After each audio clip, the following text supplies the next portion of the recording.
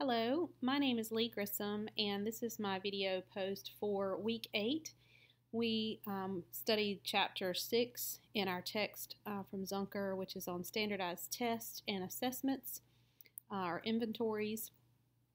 There are many different types of assessments and standardized tests we could use as career counselors. These range from aptitude test to achievement test, interest inventories, values inventories, personality inventories. All of these can be very useful assessments to help guide our clients in their career decision making and career development process. The prompt for me this week was the biggest takeaway from the chapter. I think the biggest takeaway is to consider the appropriate use of these assessments and inventories in our work. One particular issue that stands out is it may be tempting to make career decisions based solely on the scores of an inventory or a test, which is never a good practice. We want to encourage our clients to make decisions based on multiple sources of information, not just to consider the scores or the results from an interest inventory or a standardized test. Taking all the information and compiling it together to raise awareness of self and make a fully informed decision or fully informed decisions from there.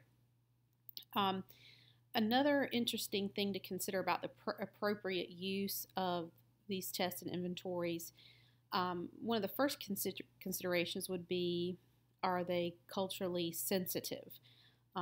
As we're working with diverse populations, many of these tests and assessments have been standardized, or the norm group may have not been included to sample from a diverse population.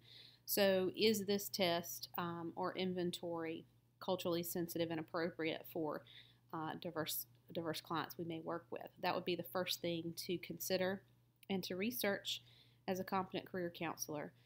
Being multiculturally sensitive to the needs of our clients as we use these tests and inventories is important.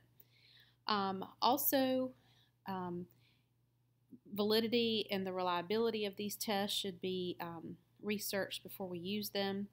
Obviously, there are many nationally known tests that have been around for a long time, but becoming familiar with the reliability of these tests as well as the validity is something that we need to consider as career counselors.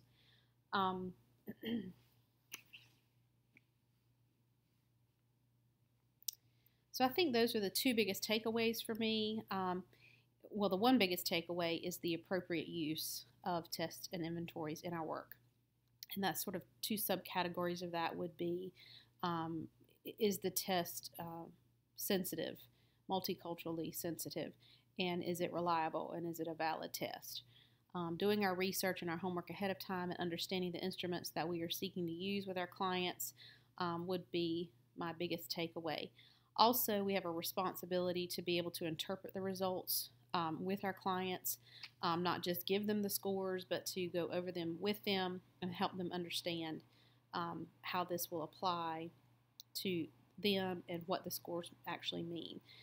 So that is part of the appropriate use for these as well. So I look forward to becoming more familiar with assessments and inventories that I will be using in my work as a counselor.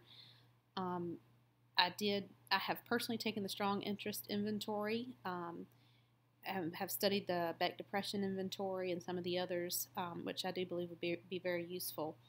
Of course, another issue that comes to mind is ruling out personality disorders or other concerns before we actually address career decision making and development.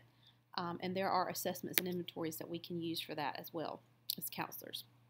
So thank you very much for listening to this post, and I hope you have a wonderful week.